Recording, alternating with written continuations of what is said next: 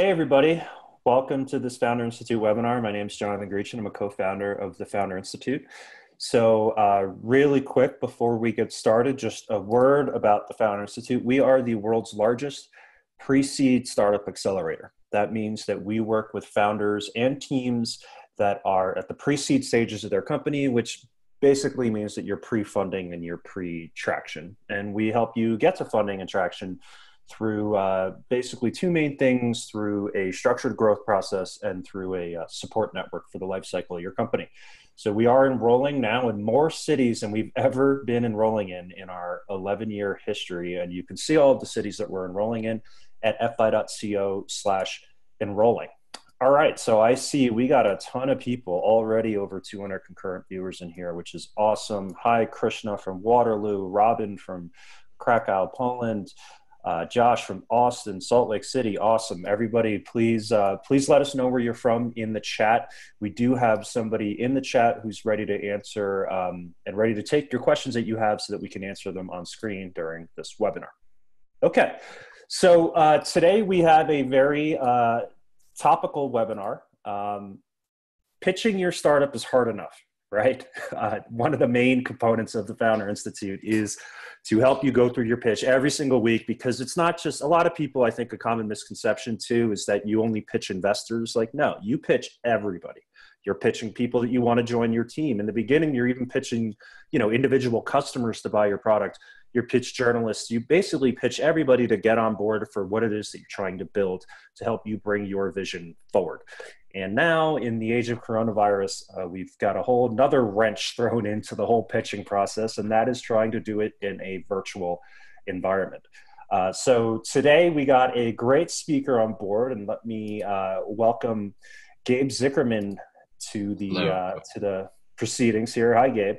So some of you might have been in on our webinar a couple of weeks ago, which was on founder depression with Gabe, which I think went really well. And we're going to switch tacks a little bit today and focus on something a little bit more, yes, I could say tactical, in how to nail an online pitch, how to present in a virtual world. So Gabe is six-time entrepreneur, three-time author, one of the founding fathers, so to speak, of the gamification movement.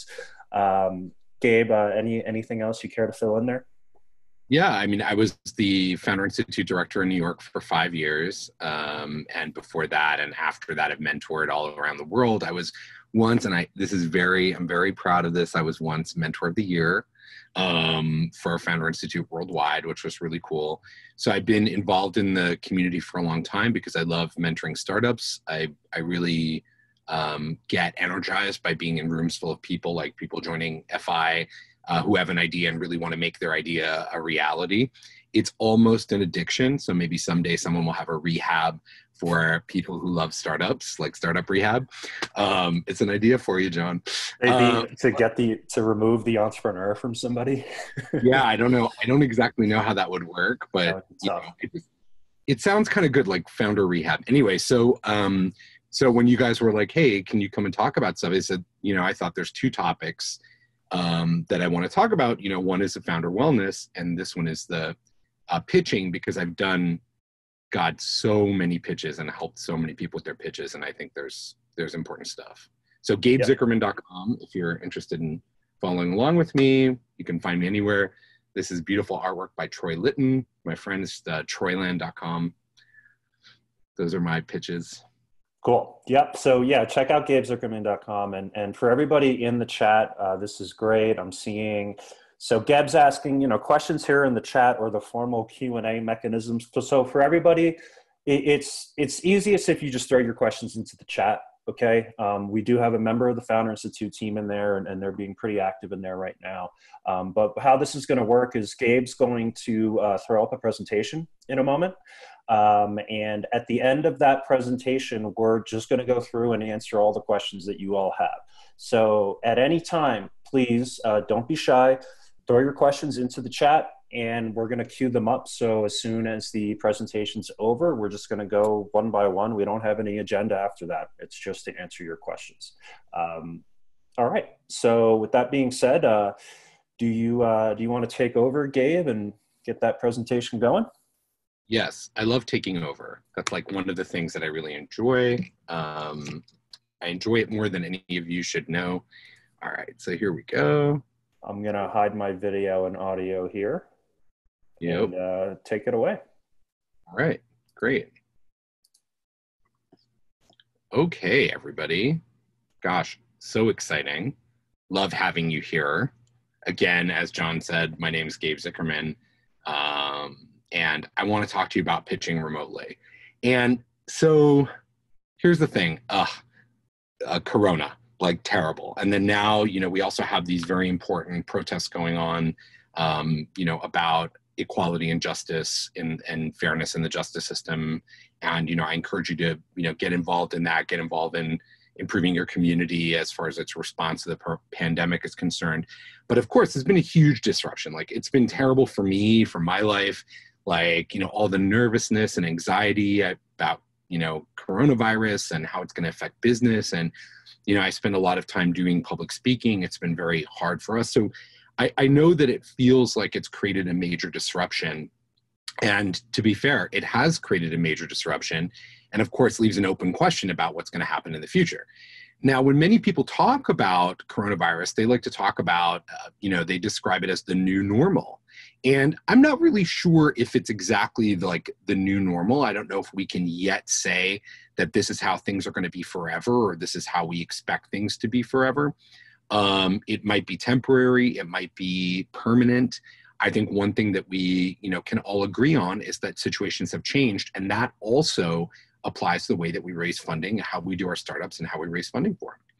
And I'm struck by in this Corona experience how similar this is to my time in the early 2000s. And no, JNCO, the Jinko, the jeans company that makes these great bell-bottom jeans, I don't think they've returned from bankruptcy, but if everything holds true, there'll be more early 2000s kind of stuff.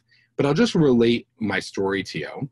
So in the early 2000s, in the late 90s, in 1999, I co-founded a company called Trimedia, which was the first really successful digital distribution company in the game space.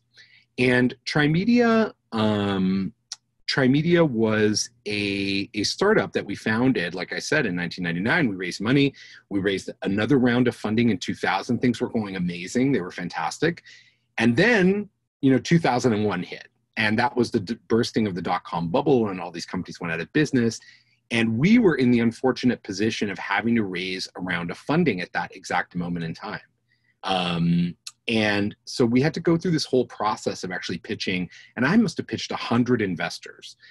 Ultimately, we managed to kind of downscale, really get back to basics, really kind of re-bootstrap the company in a way.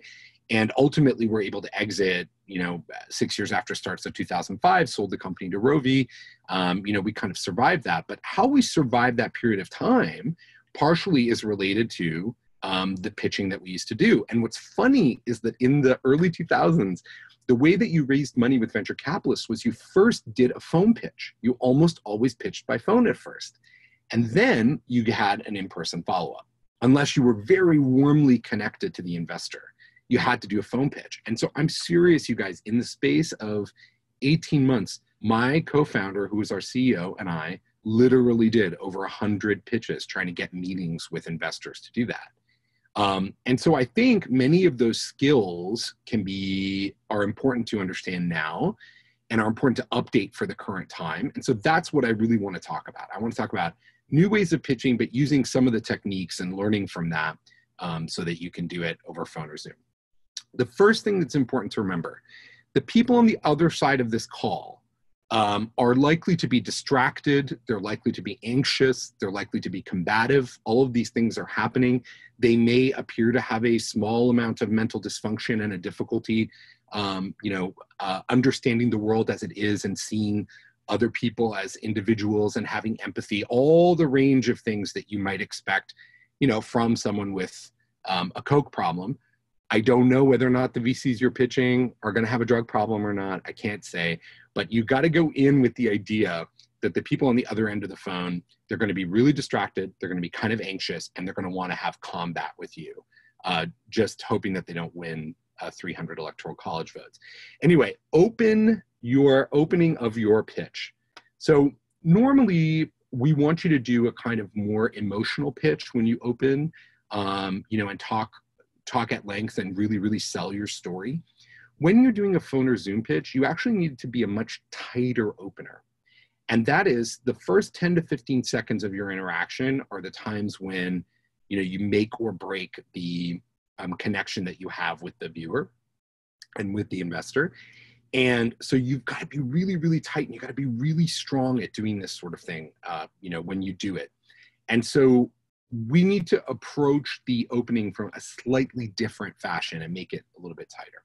So let me give you an example, okay? So let's say we're pitching a Etsy for, for women who do sewing work at home. So when you're doing the regular opener, when you're doing the live in the room opener, you might be more evocative. When I was a young child, I watched my grandmother mend our clothes. She worked day in and day out as an immigrant woman to make ends meet. There are millions like her who do that kind of manual labor, but what if we could empower them to earn more money using technology? What if they could generate even more income for their families and do it without knowing anything about technology? Okay. When you do a phone pitch or a Zoom pitch for your company, you need to tighten that way up. And I'm not saying not to make it emotional. I'm not saying not to make it personal, because both of those things are important. Remember that the opening sets up this idea for your investors that you are going to make this thing successful no matter what. What they're looking for is why this is an interesting idea that they should pay attention to, and why you are the right person to bring this idea forward. So if I was going to rewrite that opener, I'd rewrite it as, my immigrant grandmother worked hard as a seamstress. Millions are in the same boat. What if we could empower them with technology? And one question, first question, not multiple kind of questions, right? A single question, tight focus, quick hit. You get basically the same material with equal amount of evocation, and it encourages people to continue to listen to you, okay? So again, emotional, short. And the important detail is I want you to only go as far as the first question mark in the statement. So as soon as you reach the point in the opener where you're asking a question, that is the last question you will ask in a phone or Zoom call. You won't ask a series of questions of the user. The second thing you have to be good at is section transitions. So I don't know, many of you are probably not old enough to remember this, but back when I was a kid, we used to have these books that came with tapes or records, and you would be reading the book and you would play the tape at the same time, and it would give you instructions, and it would say, "Bing, now turn to page 16." And you would wait a second, and you'd turn to page 16, and then the audio would continue. And so they were giving commands via voice for actions that people were taking visually. And that's an important thing to be able to do when you're doing a phone or Zoom call. You need to sometimes break the sections up and say, okay, now let's move on to, and the reason why you're doing that is your anxious, slightly coked up investor on the other end of the video may have lost focus on you for a second. They may have gone away, or someone may have texted them and they're texting you and you can't, of course, see it. It's not like being in the same room. So when you use these section transitions, you're bringing people back to that. And you're also, in case they're following along with a printed presentation, you're also bringing them back to that printed presentation, yeah? And you want to do these transitions at bigger intervals. So normally we might think of your startup pitch as having, 10 discrete, sections, problem, solution, demo, team, go-to-market, competition, financing, blah, blah, blah. But in this case, you really want to think about the bigger sections. So for example, problem and solution are one section.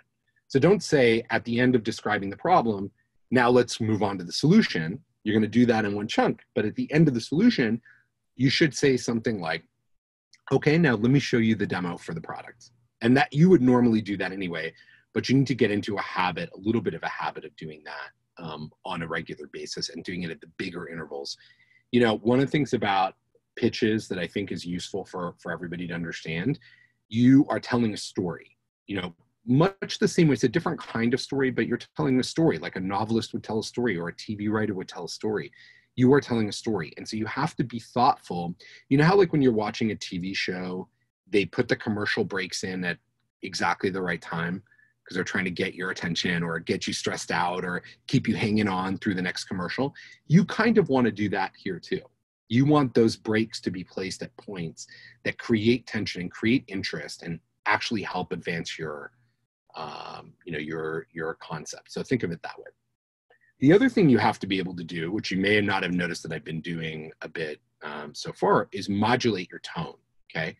It's important to modulate your tone no matter where you're giving a presentation, any kind of presentation, you should be modulating your tone.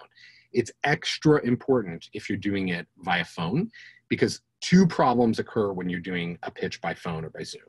One is that if you're at 100, so if you're talking up here with tremendous amount of excitement the entire time that you're talking, people will tune you out because it's just too much. It's too much. And on the other side, you have a problem, which is that if you talk at the same tone consistently, even if that tone is very friendly, it's very flat, it's something that people can really relate to, when people ultimately get distracted or when they zone out for any reason, even for a second, you're not doing anything with your voice to bring them back in. So that's what part of what modulation does. Imagine, you're watching TV with, while you're on your phone looking at Instagram, right? You're probably mostly looking at Instagram. The TV show is playing in the background. And then all of a sudden, something will happen on the screen, and you'll look up, right? Because you'll want to catch whatever is occurring, a favorite character, an event, a gunshot, whatever has occurred, right? Similarly, you need to modulate your tone in a presentation where you're not live in the room with people for that same reason. You need to be able to bring them back and create, kind of excitement and, but just don't be as cracked out as they might be. All right, let's talk about the demo. So normally when we talk about demos in presentations, you could be doing a number of different kinds of demos. And, we all prepare for the demo not to work, but we spend a bunch of time making sure that our demo is foolproof. So when we're up on stage, we can give a good experience to people.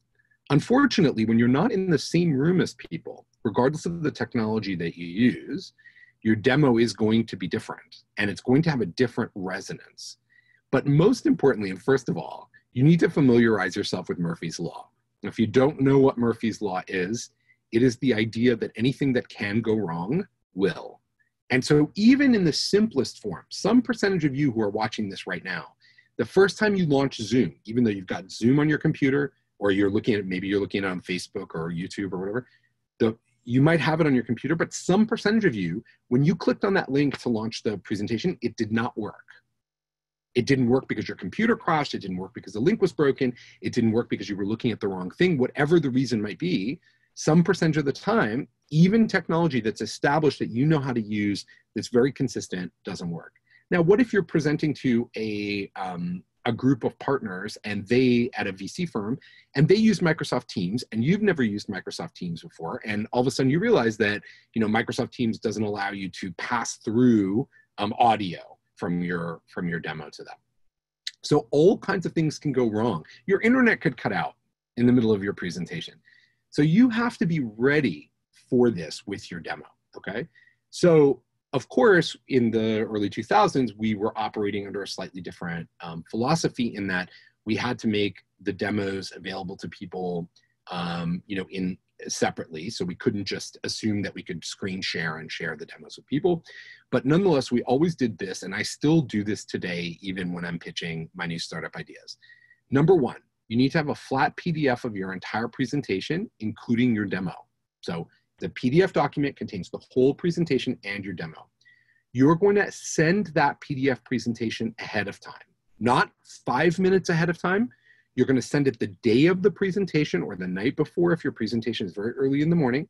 You're going to send it to the admin that organized the call with the investors, and you're going to tell the admin this is a backup, and if they can, print a couple of copies, put them out in the meeting room so that folks can see them. If the conversation is happening purely virtually, the admin can forward the PDF to everybody so that they have this material just in case you end up having to close the Zoom call and come back in as a phone call. They have your presentation and they can actually look at it, okay? The second thing is, if it's possible for your product to have this, I would recommend having a clickable or self-driven demo. So that's something where you can, you can actually like hand that off to people in the event that you can't get to the demo live, so they can actually see what it is that you are talking about. And they can either do it in real time while you're talking on the phone, or they can do it after the fact. Now, again, many of you have built clickable demos, or you've thought about how to build a clickable demo. Simple click-through demo is fine, where it shows screens and they move, and then you don't have to fill out forms or whatever. But I really want to encourage you to do that, especially if you have a B2B business, to have some kind of representation, because often real-world demos of B2B products are hard to explain. But if you have a B2C product that's actually live, you'd be better off having a demo mode that you share with people, kind of in that context. So the whole thing is about preparing and having everything organized. Now, I do want to leave a note for you about this, which is that decks which are sent ahead or left behind, and you should get into the habit of doing this, regardless of the Zoom situation, they require more annotation.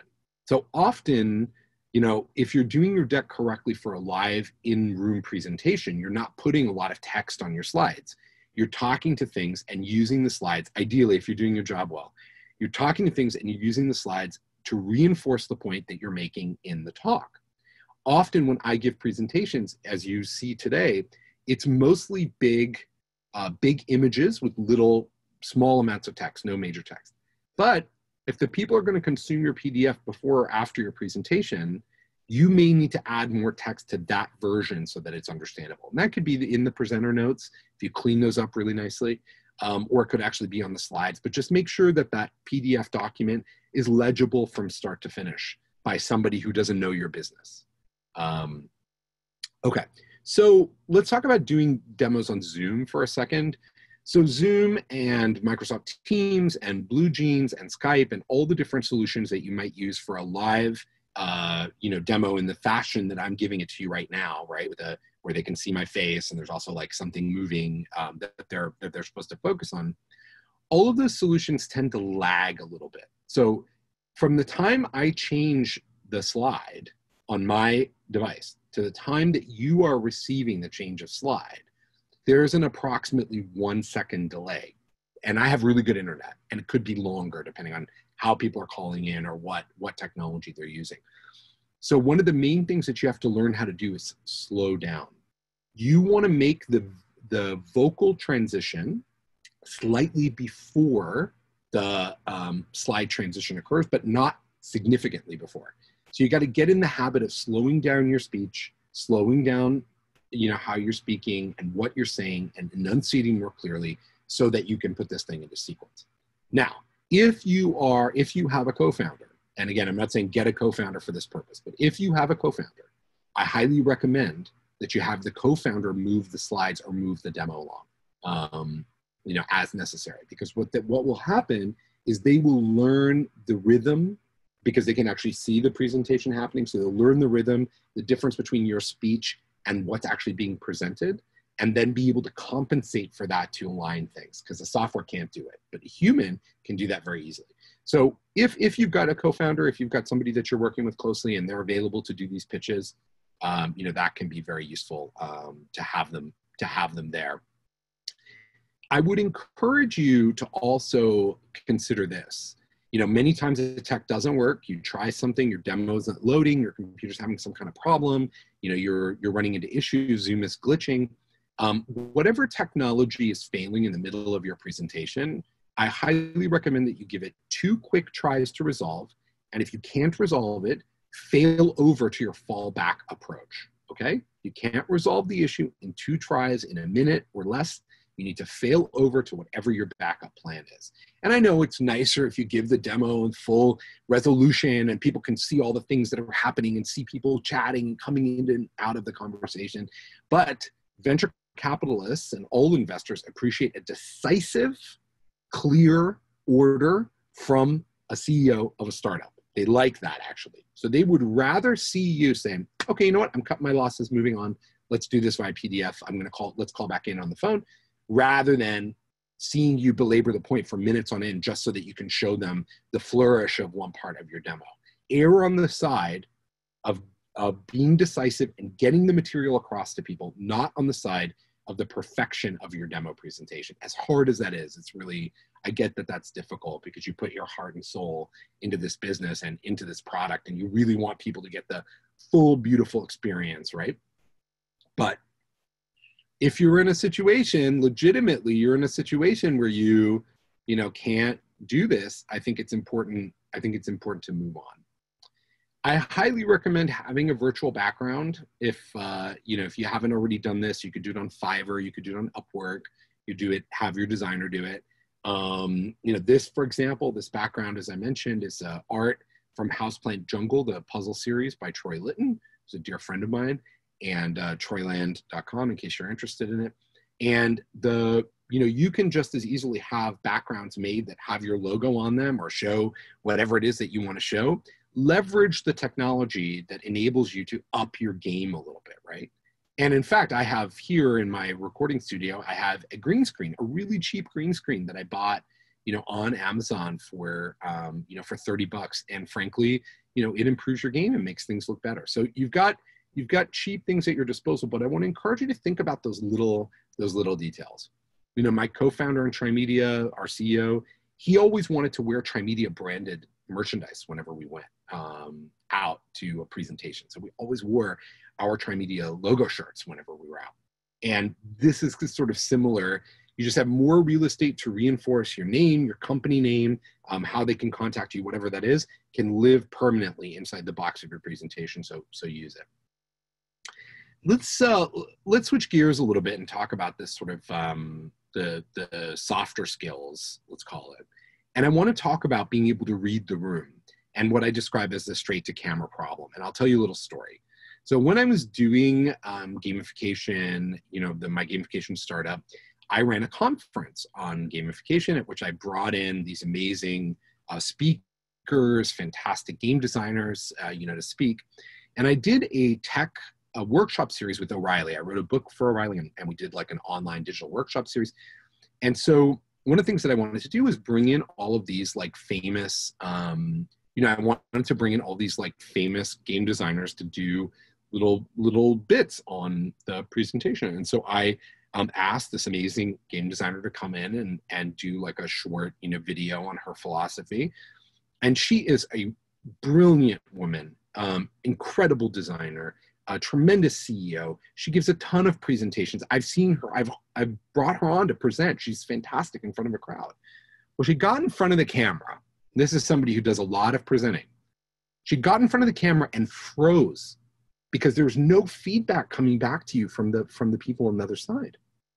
If you're very afraid of seeing other people while you're speaking, this could be a plus. But for many people, the lack of feedback, you'd be surprised, it's really hard. Imagine talking to somebody live in person and you're pouring your heart out. You're telling them about how, the failure of your startup caused you to, have suicidal thoughts and you're upset. And they're just sitting there and they're not even nodding. They're just like kind of staring at you with like emotionless and expressionless.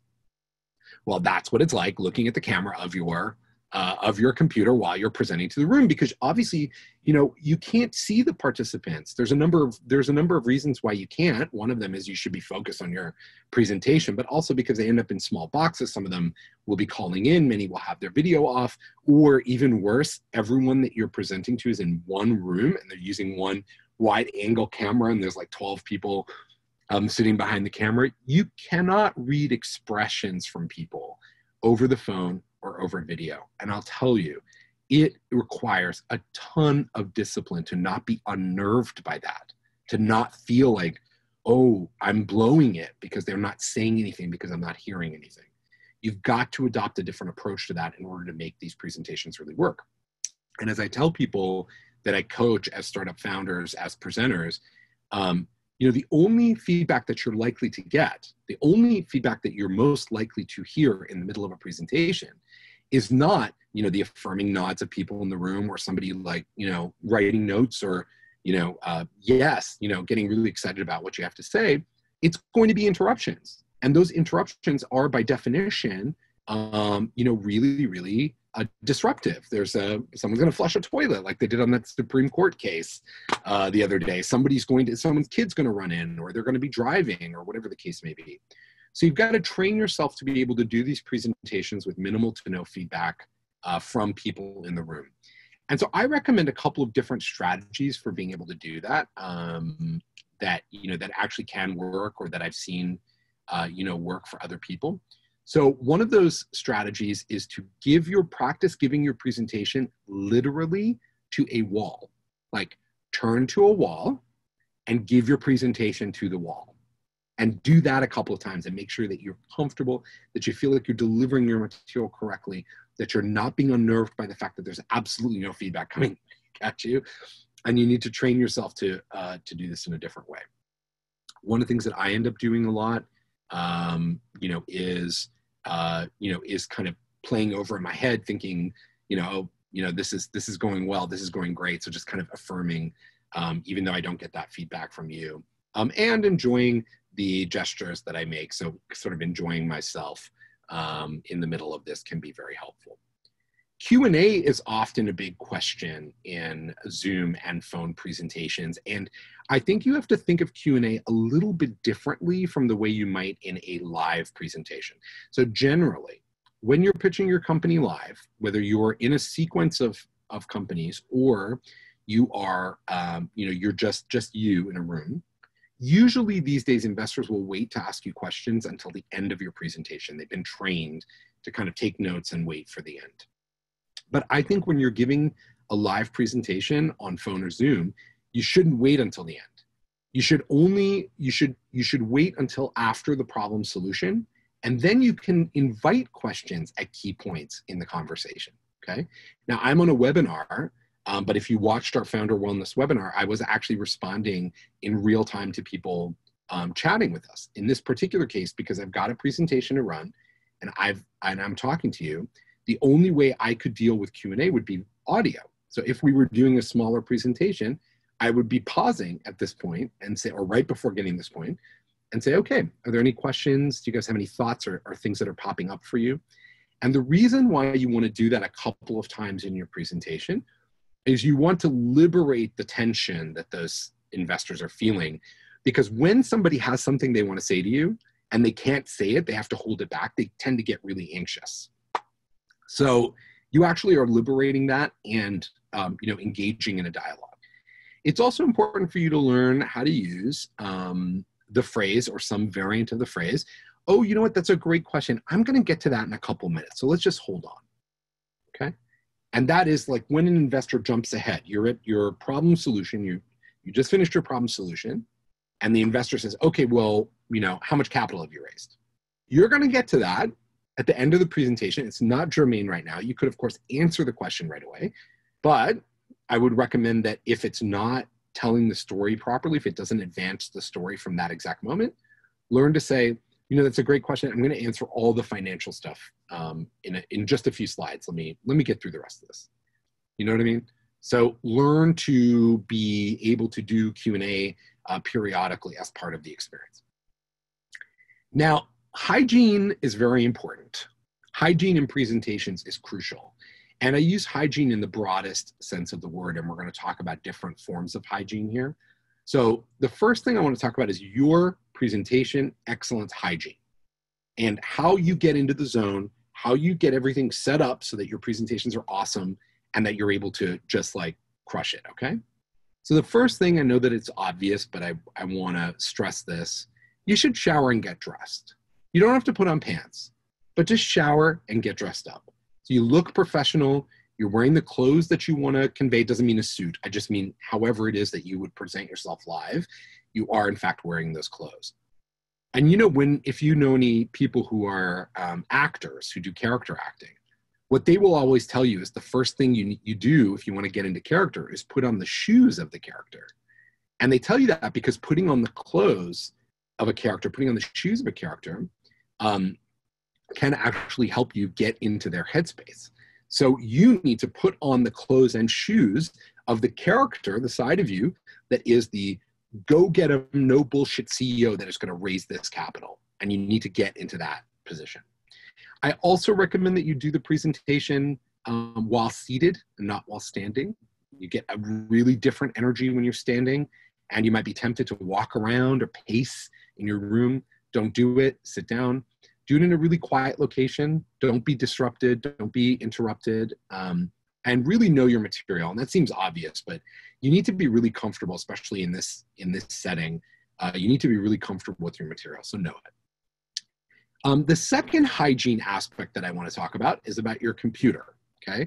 Now, we've all had the fear that something is going to come up on our computers that we don't want investors to see, some kind of notification, or accidentally share the wrong app on the desktop, or even just seeing the tabs across your web browser open to stuff that probably they shouldn't see. And so what I highly recommend that you do for this setting is that you create a user on your computer that is your presentation's user. So you know how you have your admin and maybe other users, you have a user that is your presentation user. And that user has all notifications turned off, right? It has nothing in that user's domain other than the things which are required to give your presentation. So that will go a great deal of the way to making sure that everything is exactly organized the way you want it to be, looks how you want it to be. Even small things like your desktop, your computer desktop, if you're going to go through the process of switching apps and going from Zoom to, let's say, Chrome or whatever, that your desktop has your company logo on it, or some image that's valuable. This is all real estate that you're kind of programming and thinking about, and having that separate user really makes it easy to control the narrative. I also recommend, having other presenters with you. If you and your co-founder work well together, bring them along. But try as much as you can to have them in the same room as you. And this is it's complicated, right? Because you think, okay, well, let's just be more efficient and let's do this pitch remotely from each other. And that's fine if you've got great chemistry. But one of the main values of being in the same room as your person, but delivering digitally or delivering over phone, is that you guys can have sidebars with each other. And I think back to Alex and I doing those 100 pitches. And man, oh man, we used to constantly, push the mute button on the phone, talk to each other for a second, then unmute the phone and come back. And we would allocate who was going to answer a particular question or what we needed to do or how things were going or whatever. And that allowed us to sort of build a rapport. And you can do that with private chat between you and your co-founder, but I think you get more advantage from being in the same room. And frankly, if the pitches are important enough, you should be in the same room. You should invest in the energy to be together, just as you would invest in the energy to jump in a car together and go down to Palo Alto. And I highly recommend that you record all your pitches, review the pitches that you give, and adjust your pitches. Have a post-mortem with your co-founder or anybody who's watching, or even just yourself. If you're a solo founder, have a post-mortem with yourself and go over what it is that happened and how to improve it. And the third kind of hygiene I want to call your attention to is investor hygiene. So first and foremost, you need to know who the important people are in any conference call or Zoom presentation that you're giving. Who's the actual partner of this group, right? Sometimes you might be presenting to two associates, a junior partner, and a partner. And the two associates and the junior partner, as expected, are in the call on time. They're ready to go. Call's set for 11 o'clock. 3 of the 4 people are there. So you're going to be tempted to actually start the call at 11. But I highly recommend that you know who the key people are, who are the people that actually matter, to getting your deal done, and that you try as much as possible to sort of delay so that they're on the call. Okay. It also means, and you can even surface them and say, oh, I thought that, John was going to be on the call. Are we still expecting him? And if they say yes, I'm sure he'll be here in a moment. Then you say, okay, well, let's wait. In the meantime, where'd you go to school? The other thing is if you already have that person on the call, so that person is on the call, but for some reason they drop off. Maybe they're driving, they're listening to you by phone. Maybe something happened for whatever reason, they drop the call. You need to pay attention to that, or your co-founder needs to pay attention to that. And when that happens, when the person returns to the call, you need to back up to where you were when they left and fill them back in. Do not leave it to their colleagues to fill them in. Again, you only do this if this happens to the important people in the call, not if it happens to one of the junior people in the call. but it is important that you go back and do it so that you control the narrative. And you can even say, oh, hey, John, I saw that you dropped off. You know, do you remember where we were? Do you remember what the last thing was that we talked about before we lost you? And then go back, do a quick fill in, and then continue with the call. Obviously, if, you know, everybody is, you know, if there's like 12 people in this call and one person is dropping and they're at the same level as everybody else who's in the call, you know, don't make a big deal out of it. But do pay attention to that, because that's the person who's going to write the checks usually. And that's the important person. That's the person that you need to focus on. As far as tone is concerned, a presentation over Zoom or phone requires a more conversational tone and a less pitchy tone than the kind of tone we might use in a live room, especially if we're doing like, you know, Founder Institute Demo Day, or you're doing some other kind of pitch competition. You are expected to do a kind of call to action, you know, at some part in your presentation. But when you're doing this kind of presentation, I highly recommend being very conversational. You know, don't overact, be friendly, engage people in dialogue. I know many of you don't talk on the phone very much, but think about what makes a good phone call good. It's that connection, it's that back and forth and interaction. So there's a time in this presentation when you're, you know, not going to be particularly interactive, but then, you know, you're going to want to tease out that interaction with the prospective investor, and you want to be friendly. So here's an example. I know this is very like Shark Tanky language, but just, you know, bear with me for a second. So, are you ready to invest today? Or we are looking for $500,000 in investment today. That's how you would do it in a live, you know, in a live presentation. In a virtual presentation, you need to soften that, and you need to work towards that next meeting. Like, great, it was so great to chat with you guys. I'd love to come in and meet you in person so we could, you know, have a follow-up chat. Do you think we could set up a time when I'm next in Palo Alto, or you're next at the office? Like that. It's a softer sell. Because here's the thing. You're very unlikely to raise money from investors without meeting them in person. So you know that this particular pitch is not the last pitch you'll give. This is a gatekeeping pitch that enables you to move from where you are now, you know, to the next logical place in the sequence. A quick note about slides. Slides need to be high contrast. The text needs to not be very small, and you need to minimize the number of transitions or animations if you're trying to, you know, keep focus on what it is that you're saying or what it is that you're doing. So, you know, many of you, I'm sure you're looking at this right now and you can't read the first bullet underneath because I'm using bright blue and white. I don't know how good your screen is.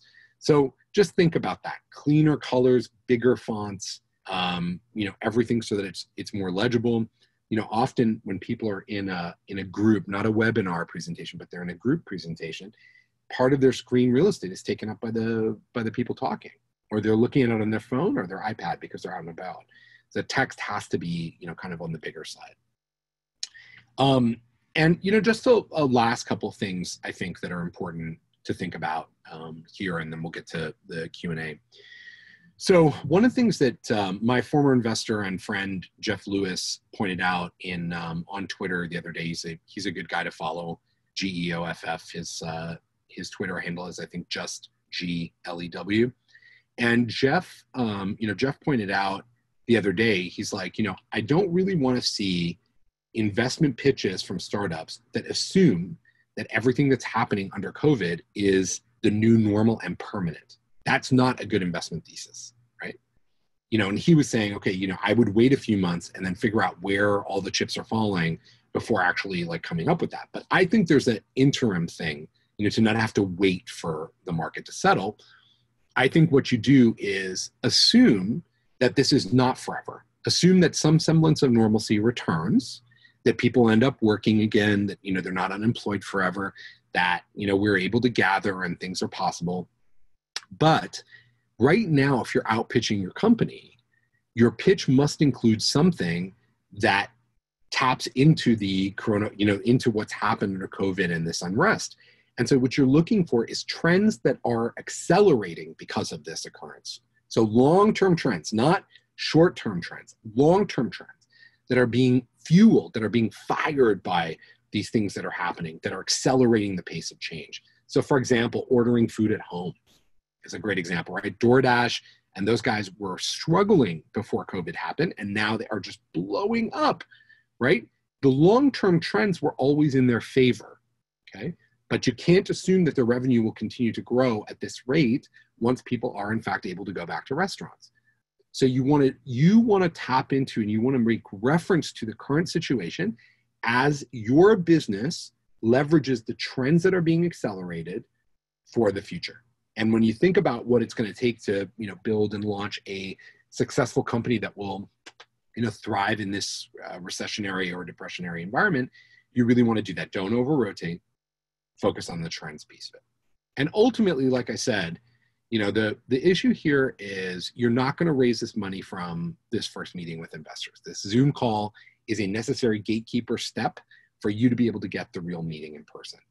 And what you really want to think about as you're crafting this online presentation is, we always tell you in FI that you're, trying to get the next meeting and you're trying to get the next meeting. And that should be obvious.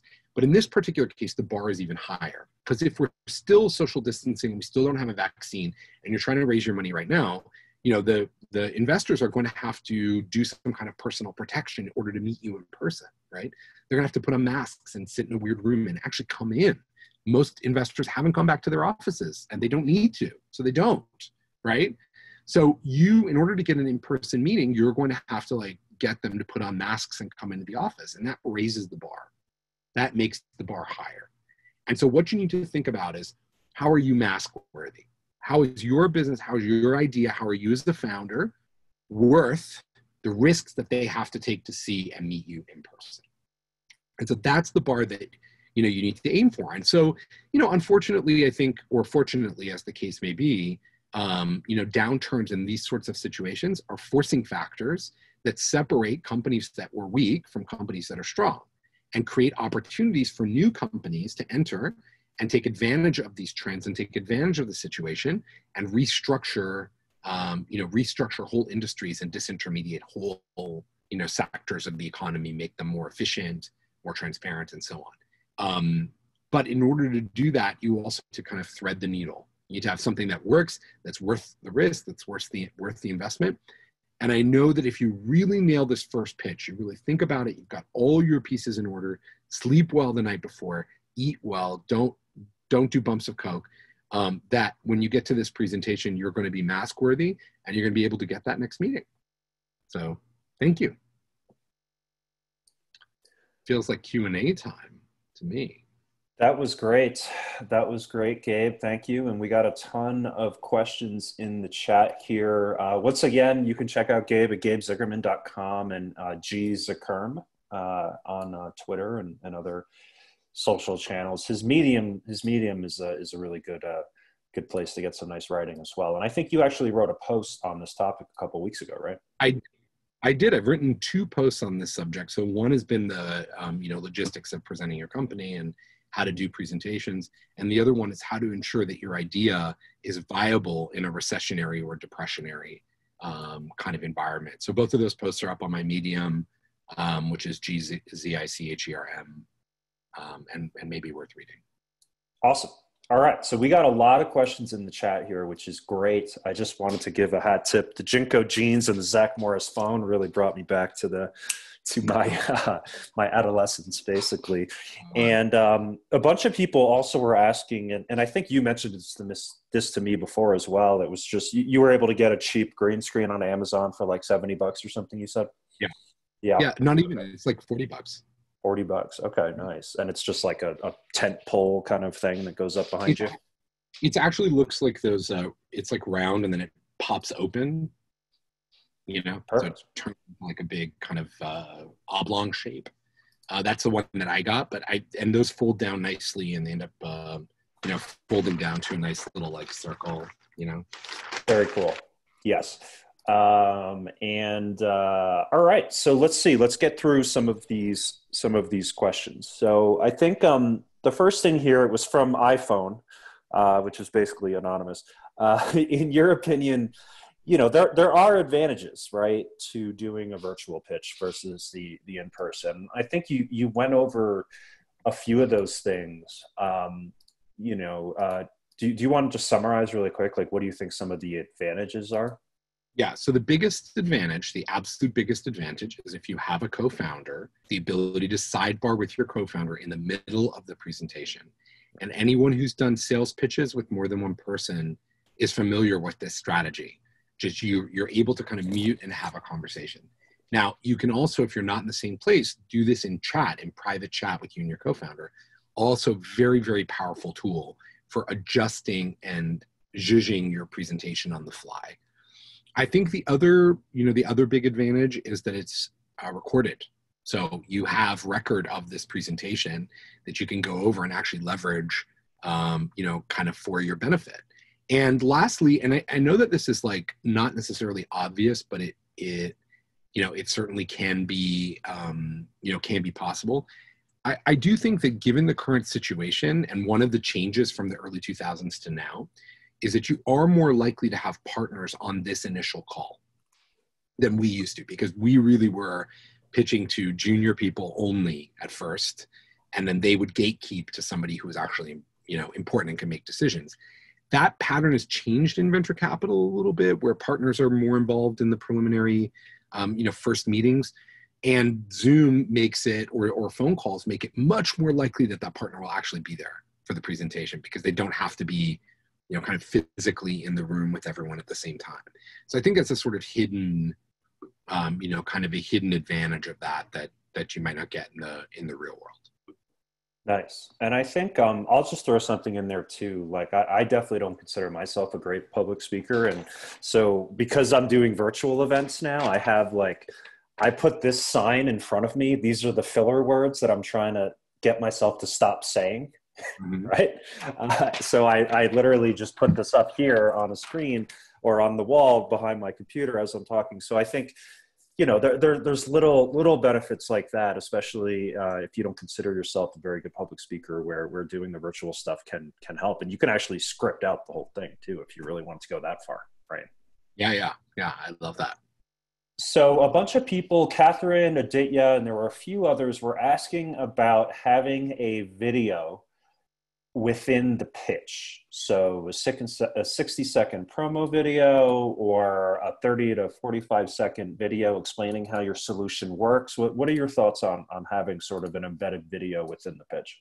I don't hate the idea of doing that, but it's also a little bit jarring, because it's not quite what investors are expecting, right? They're expecting to learn who you are.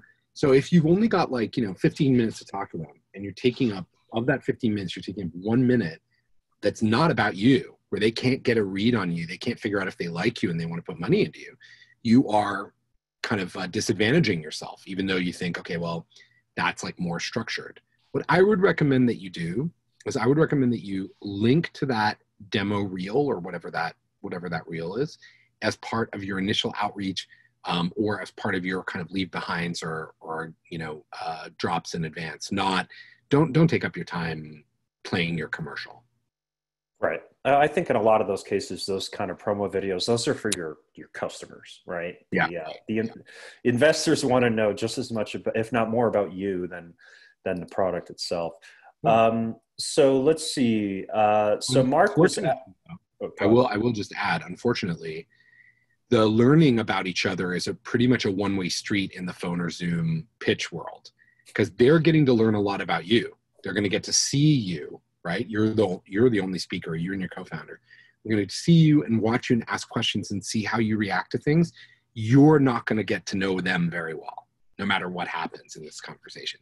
So you do need to level set your expectations, even for yourself. If you've got a hot company that you believe is worth investing in, you also want that in-person meeting, because you want to get to know them. Mm-hmm. And so Drean is asking a follow-up, would you send any kind of video or something to the investors before the Zoom meeting? Yeah, I mean, again, with the package, I might send over a video or something like that, but don't expect people to view it. Yeah. I think when people will only turn their attention to your company when the meeting announcement comes up on their calendar and they're like, oh, my next meeting is blah, blah pitch. That's when they're first going to put any thought into your business. And you really want, as much as possible, you really want to control the narrative for that opener. And that's why I said, send the presentation in advance, send it to the admin, ask the admin to distribute it or to have a couple of copies on hand in the event that, someone needs a backup. Don't go too far down that rabbit hole. Nice. And then a couple more questions about the logistics. And this is great because a lot of these types of presentations don't get so much into the logistics, but I think a lot of these sort of in the weeds logistics are what make the difference between a great and a bad pitch. We're not in the weeds. We're in the plants. In the plants, the beautiful plants. So Mark and Gunnar were just starting to dive a little bit more into doing it with multiple co-founders and multiple team members, right? So having them both in the same room, obviously, and I wholeheartedly agree with that. Even just a second ago, I caught myself talking over Gabe for a second, right? And that's because there's a little bit of a lag here in this virtual environment. Right. Now, in that case, could it be other people except for the founders, I guess? And then outside of that, should one person still sort of drive? Yeah, so you can have other people certainly in the presentation who are not just the founders if it's relevant to the conversation. So if you've been introduced to this venture capital firm by your advisor at university, so it's your advisor at university who has a relationship with the VC firm, and the partner is actually in this call, so not with the junior people, but the partner is going to join, you actually can use this external party to push up the importance of this meeting and ensure that everybody participates and listens carefully. Because while the partner may be okay with being disrespectful to you if it's just you, they're unlikely to do that if your thesis advisor is in the room. Now, all that having been said, the focus is still on you as the founder and or the co-founders. You are the person that they're investing in, right? Your team are the people that they're investing in. Your advisors and stuff, they look good on paper, but they know that your advisors are not going to be there with you at, midnight, trying to figure out what's going to happen next. It's you that they want to see. So make sure that you get sufficient airtime as the CEO. For sure. And Jimmy and Denise were asking, is there a best practice for the timing of some of these virtual pitches? Is it any different than what some of these pitches might have been in person, which would be something like a 20-minute or so? Yeah. So I think for virtual, going that long, going 20 minutes is probably too long for most of these conversations. And certainly if you're not going back and forth with the people, 20 minutes is way too long for your company pitch, I think you need to have a tight, as FI does the tight 5 or tight 7 or whatever the timeline is. I would have a tight under 10-minute pitch that you can give and hope that the audience is engaged enough and you're able to tease them enough that you end up having a 30-minute conversation about your business. Because the best of all possible worlds is that you and the potential investor are having an actual conversation. It's not lecturing. You're not lecturing to them, but rather you're having an exchange of ideas and they're excited about what you have to say and they have questions and they want to understand it better. That's great. That's how you know that you're making really good progress. So you can leverage this platform to encourage that a little bit more if you're good at talking to people. Yep, for sure. And I love your point before where every interaction, every pitch, you're just trying to get to the next step, right? So for us at FI, what we do is we basically have the 1-sentence pitch where a lot of people sort of dismiss that. They're like, oh, I don't need a 1-sentence pitch. That's the beginning, right? The 1-sentence pitch then can be sort of begets the 1 paragraph, which begets the 1 minute, which then we do a 3-minute, and then there's basically like a longer 15 to 20 sort of thing, right? Yeah, exactly. So is there any argument, Charles is asking, to having the slides on a TV behind you, rather than actually sharing them like within a Zoom client or something, just having a TV and kind of pitching from there? I probably would not do that because I think that's going to look kind of weird, and to get the camera angle to work properly, this is now I'm being very LA, to get the camera angle to work properly, to have you and the TV screen in the, shot together can be kind of hard, and the brightness of the screen can be hard for the camera to focus on. So you and the TV screen will go out of focus if you're using like your iPhone or a computer or something to autofocus in. I think the most important thing is to be able to present your pitch without any slides or without any visual support. So you've got to be able to do that without the slides. And then you think of your slides, your demo, your visual support as this like great kind of sauce that you putting on this tasty, tasty pasta. You know, if you ever cook pasta with sauce, one of the things that you learn very quickly in culinary education is that you need to salt the water that the pasta is cooking in substantially in order to get it to have some kind of good flavor. And so you need to think about that. The core material that you're presenting, your actual material is the pasta, and all the visuals, all that, you know, the demos and everything, that's the sauce that goes on top. So even if I don't have quite enough sauce, the pasta should still taste good. I like that analogy. Probably because I like pasta. Yeah.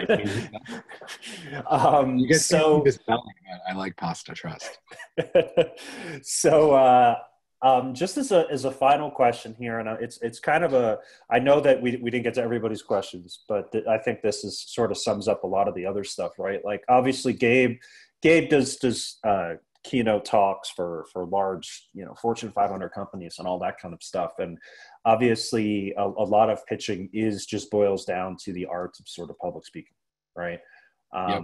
For people that maybe don't consider themselves, you know, natural public speakers, myself included, are there, you know, any kind of tips that you would give to them as they start going out and pitching to VCs in an environment where they're obviously going to feel some anxiety and some angst, right? What are some of the tips that you'll give people like that?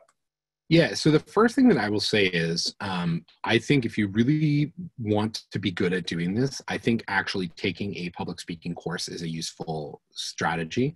So I've actually developed, I haven't yet published it online, but it'll be up soon. I've developed a course that's kind of more for the entrepreneurial mindset on how to do, you know, public speaking from an entrepreneurial start point. And I think you can take a quick, cheap, easy online course and get some of the basics. I do a bunch of coaching with people. So sometimes I coach people right before they go and do a big presentation or whatever and help them. And you can find coaches or, you know, even someone in your life who's good at public speaking that can coach you. I'm going to coach you, John, right now, just for 1 second. Okay. I'm going to say two things. First of all, Yep. you are a better speaker than you're giving yourself credit for. So you begin, thanks Marquez for the shout out. Yes, I love coaching you. So the first thing is like, you're a better speaker than you let on. Okay. And the second thing is, you know, that list of filler words that you were just showing me. Here's the funny thing about filler words. I use a ton of filler words. A lot of public speakers who do it more extemporaneously use filler words because we're not reading from a script. It is okay for you to use filler words if you're not reading from a script, if you're doing it from a more organic and engaged place. The more important thing is not to have those filler words be a crutch that you sort of rest on. So you need to feel like you're moving forward properly in the conversation, but I wouldn't be overly obsessed with like, I keep saying, and that's terrible. People tend to really get in the weeds on that kind of thing with public speaking and don't realize that the most important thing is that people understand what it is that you're trying to say and they're excited about the thing that you're trying to sell them. That's what matters, especially in this context. So that's why I was trying to give you some tone advice to not be overly pitchy on the phone because it comes across badly. But again, you need to be excited. You want to convey your excitement. You know, someone I think just asked about Asperger's. You know, Bram asked about Asperger's or you know, any condition that might make it difficult for you to, you know, interact with people. I would say two quick things to you. One, if you have issues with social communication, the Zoom or phone pitch may actually be better for you. There's some advantages to that for people who are not as good at social communication. So you may find that you are better in this context than you are, you know, when you have to get up in front of people on stage. So you may be one of the people who win in the middle of all of this. And I think that the second thing to remember, and this is really crucial, nobody is going to decide to invest in your company or not invest in your company based on you making earnest and honest and simple mistakes as part of your presentation. Where you lose the investment, where you don't get the investment is if people think you're being dishonest. If you try to, manipulate the data in such a way that they can see through. B, if you can't answer basic questions about your business without being combative. And C, if they don't feel like they could work well with you, and see you as a founder that they could interact with every single day. Because remember, they're thinking you're going to be part of their world for potentially years now, right? And they got to work with you. So those are the things that you really need to focus on, and those need to be your North Stars, your guiding lights as you think about, your presentation skills. Awesome. Thank you so much. And thank you everybody for joining today. That was great. We had almost 500 concurrent viewers at one point, which is a high for us, I believe. So thank you, Gabe, as well. And for everybody on the line, once again, we are running a lot of online startup events. You can see more of those at onlinestartupevents.com. And yeah, Gabe, thank you so much for joining. Thanks for all the edification here. And I hope we'll see you soon. Thank you. I hope so. All right. Thanks, everybody. Take care.